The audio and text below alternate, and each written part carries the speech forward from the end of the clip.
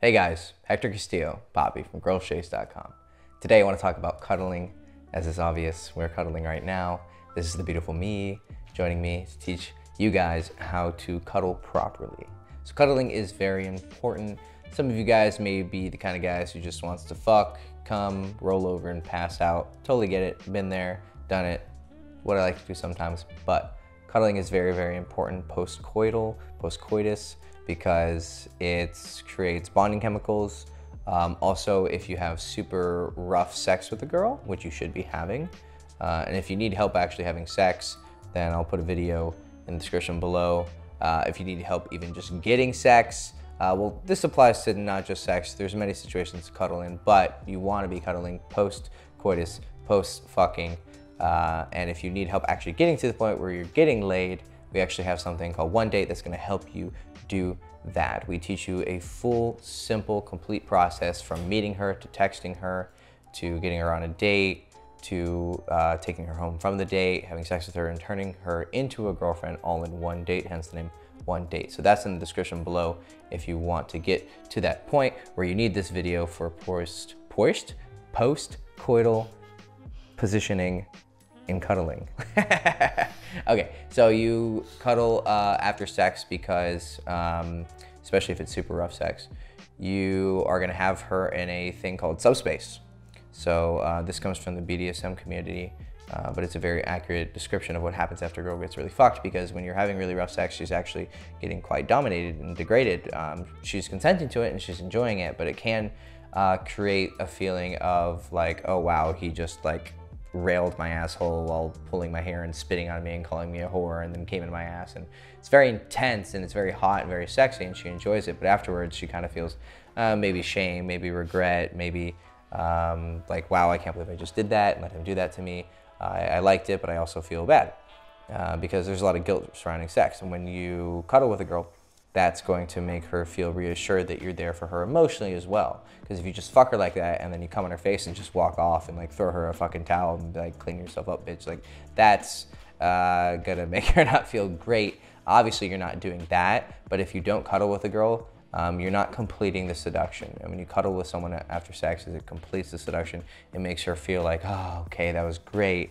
You know, all girls, even if a girl just wants a one-night stand, she still wants to feel like it wasn't really just a one-night stand. She wants to feel like you actually have some sort of care for her. So cuddling communicates that. Obviously, you cuddle when you're not having sex. You're cuddling with your girlfriend. You also cuddle before sex. You're watching a movie. A lot of times when I'm leading up to sex and maybe, you know, we're kissing, but we're not quite ready to fuck, she needs a bit more emotional connection and maybe a feeling that, you know, I'm not just gonna fuck her and leave her. Cuddling can help do that. You know, you're on the bed, you're like, hey, you know, you wanna fuck? She's like, oh, I don't know. Just start cuddling. And what's gonna happen is you're gonna start to create this bond where you guys are being all cute, and then, you know, maybe you couldn't fuck her 10 minutes ago, but now that you've cuddled and created a little bit of a connection, you can start kissing her and blah, blah, blah, and then slowly she's going to allow you to fuck her because now she feels like there's an emotional connection because, again, you're touching and it's creating a physical contact, which creates bonding chemicals and makes her feel like, I mean, that sounds so scientific and like, create enough bonding chemicals and oxytocin and dopamine so that she's going to have coitus with you. Like, that sounds really lame. Basically, it just makes girls feel fucking good. So cuddle. Before sex, after sex, I guess sex is some sort of cuddling. You're just cuddling inside of her rather than on her. Okay, so let's get to the actual cuddling part. Okay, so the first cuddling position that I want to go over, we're kind of demonstrating it right now, is her leaning on your chest. This especially is good if you are watching a movie. Let's say the TV is right there. She's going to feel small. That's the biggest thing. You want her to feel small, safe, and loved, basically. And then you want to add a little bit of sexuality into it.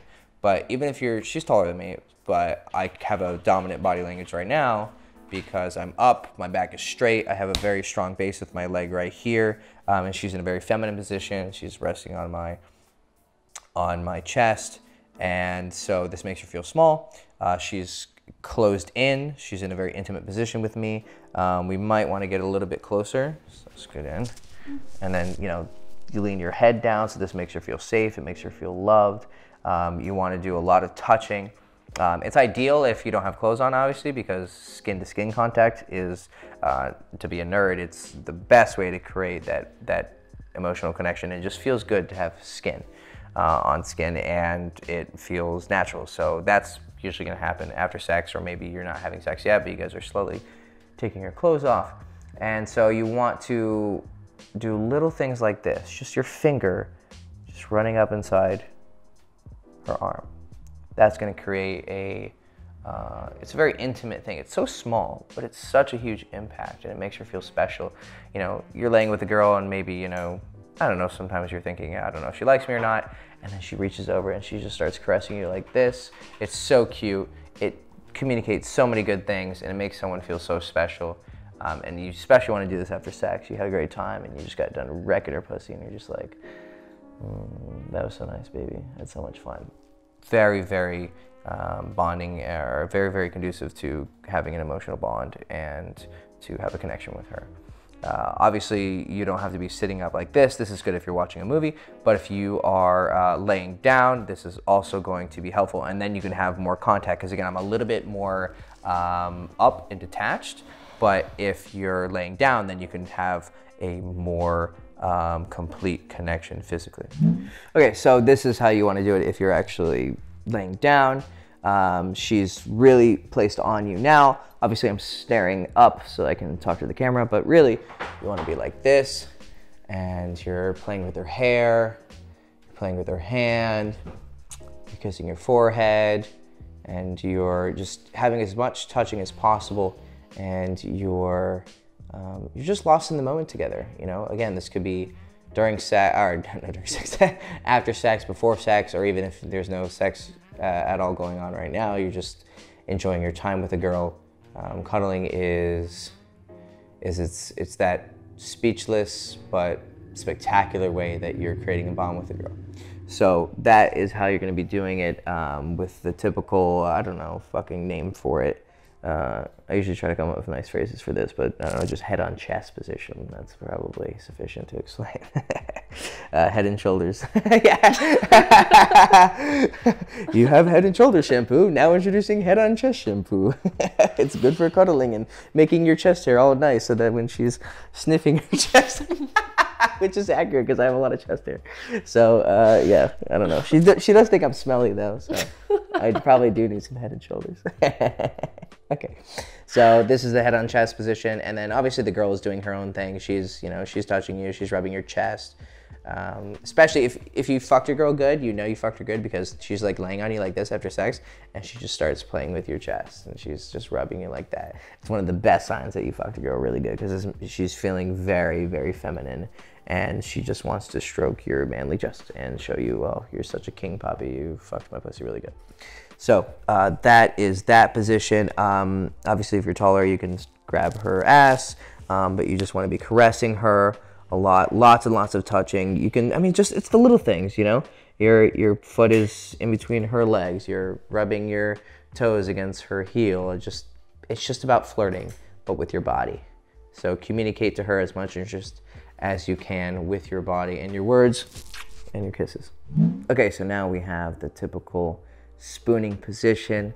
For those of you who have spooned before, you understand what dead arm is. If your arm is underneath her body, it's going to eventually die, and you're not going to be able to fucking feel it, and it's going to feel like it's static in your arm.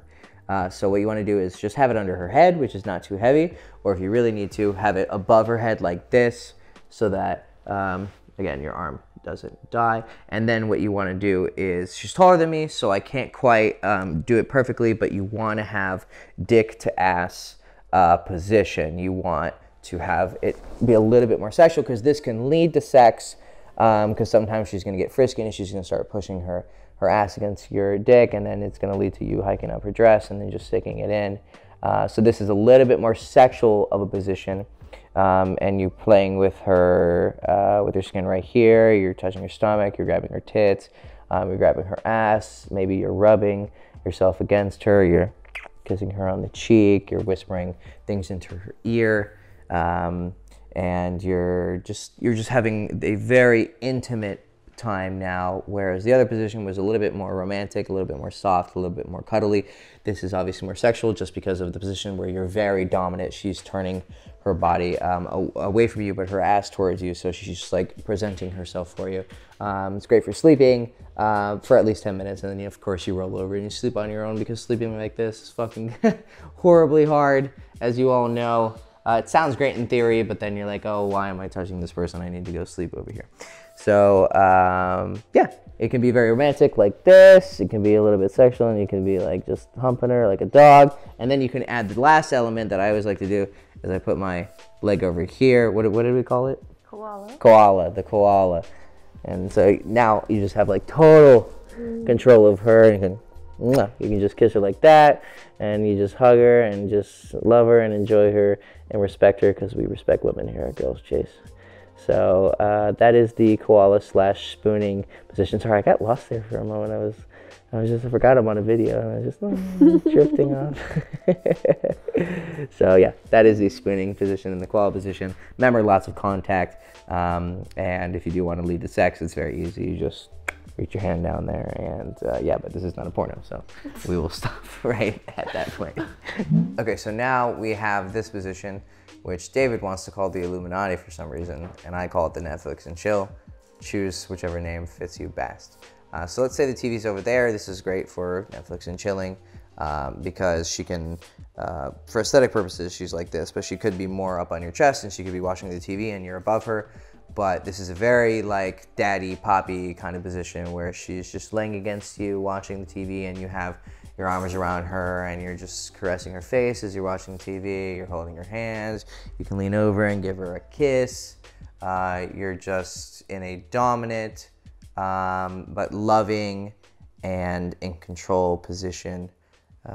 And you're above her, because that's, again, we want to focus on dominant body language, but also maximal contact, maximum feelings of being respected and safe and loved.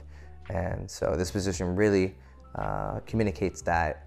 And these are very simple. These are the only ways that I cuddle. I do the spooning, I do the head on the chest, and then I do this. And it's not that complicated, it's just fucking cuddling. But again, some of you need help with it. Some of you get dead arm and you didn't know how to not get dead arm and cuddling, and I gave you that secret. Maybe some of you are like, how do I Netflix and chill, but you know, her head is on my chest and that position doesn't really feel right, and I have to lean my head like this. But this is very useful because she can rest her head against your chest, you can rest your head against the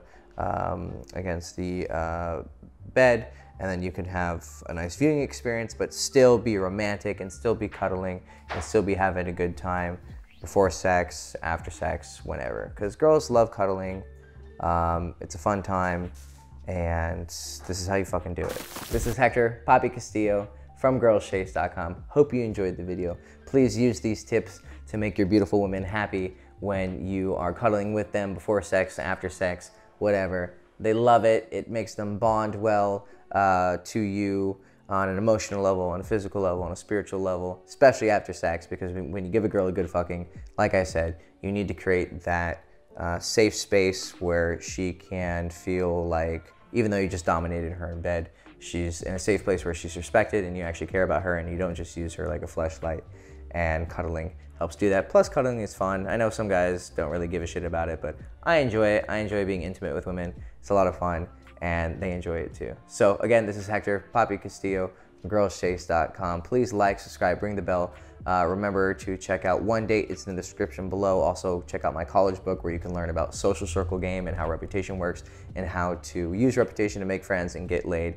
It's called King of College, but it helps you whether you're in college or out of college, high school. It doesn't fucking matter because the principles are the same. People are always the same. Status and reputation always works the same. So that's in the description below. Also, we have a free 7-day mini course also in the description. And yeah, like, subscribe, ring the bell, follow me on social media. Fuck you.